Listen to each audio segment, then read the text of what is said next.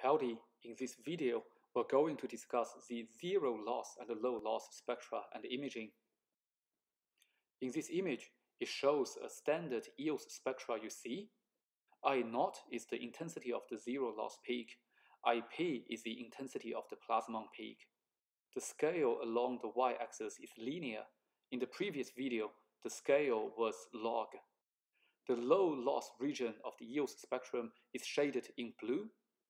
It covers the zero loss peak and the plasmon peak. Because the y-axis, the intensity, is in the linear scale, so the characteristic edges will be so weak you can hardly see them. Let's first focus on the zero loss peak to look at how it can help us to get better images and diffraction patterns. The example on the left shows a fairly thick crystalline specimen. The one on the top is a regular TEM micrograph. The one down the bottom is only formed using the zero loss peak. So the image down the bottom is only formed by the direct electron beam and the elastically scattered electrons. The inelastically scattered electrons are filtered away. You can see a dramatic improvement in this image compared to the previous one. The same technique can be applied to amorphous materials as well to simultaneously improve resolution and contrast. In addition to the zero loss imaging, you can also do zero loss diffraction patterns. You have seen this example in the previous video. The one on the left is just the raw data. The one on the right is the diffraction pattern only formed using the zero loss peak. Again, you can see a dramatic improvement here.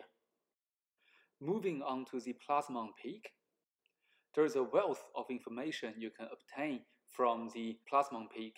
For example, you can get the chemical fingerprinting, you can calculate the dielectric constant, you can look at the plasmon loss analysis, you can also study the single electron excitation, you can estimate the band gap, you can also measure the specimen thickness.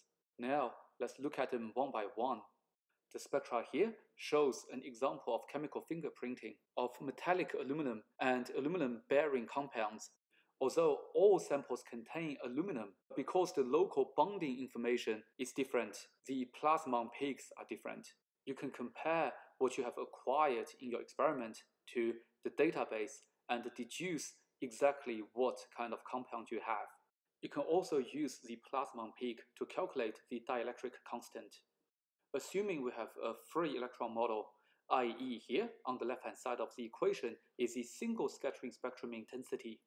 On the right-hand side, I0 is the intensity of the zero loss peak, T is the specimen thickness, K is a constant, beta is the collection angle, theta E is the characteristic scattering angle. Epsilon is the part we are trying to calculate. It is the imaginary part of the dielectric constant. You can use the Kramer's chronic analysis to obtain the real part of the dielectric constant. We can also just look at the plasmon loss. When doing such analysis, we need to first remove the background from the zero loss peak, then perform the deconvolution. The model here is called Fourier log deconvolution. We'll discuss more on the deconvolution models in the next video. After removing the background and the deconvolution, what you get essentially is similar to VUV, the valence ultraviolet spectra. In the valence EOS approach, you have a larger energy range. You can look at higher frequency information.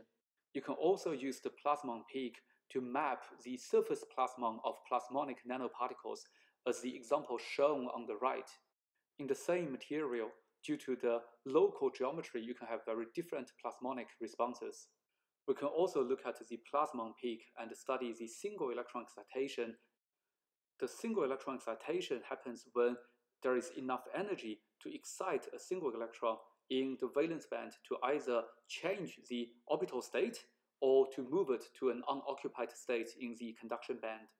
If this happens, you will see the interband transition as shown here. In this example, the polystyrene has the interband transition, but the polyethylene doesn't have it. If you have a copolymer, you can map the interband transition to tell you where the polystyrene is, where the polyethylene is. We can also look at the onset of the plasmon peaks to tell us the band gap of the material. If the material has a band gap, the peak intensity immediately after the zero loss peak should be zero or just a background noise. In the case of silicon, because the bandgap is so small, it is buried in the zero loss peak. In silicon dioxide, there's no signal here, but it starts picking up signal from around 10 eV. So the bandgap of silica is around 10 eV. Similarly, in the silicon nitride, here is the bandgap. And starting from here, that's when you start seeing the intensity, and the bandgap is around 6 or 7 eV. Last, but definitely not the least, is the sample thickness measurement using EOS. The equation is super simple, so the sample thickness is equal to lambda p, IP over I naught. Lambda p is the mean free path of phonon in your material, so it is material specific. IP is the intensity of the plasmon peak. I naught is the intensity of the zero loss peak. Here is an example from the textbook. By looking at the ratio of the zero loss peak and the first plasmon peak, you can estimate the sample thickness. One thing I like to draw your attention to is I can tell straight away the sample is fairly thick. It is evidenced by the presence of multiple plasmon peaks. If we look at the energy of the plasmon peak, the first plasmon peak will be at EP. The second plasmon peak will be at 2 EP. The third plasmon peak will be at 3 EP. In the next video, we'll move beyond 50 eV and look at the core loss spectra and imaging.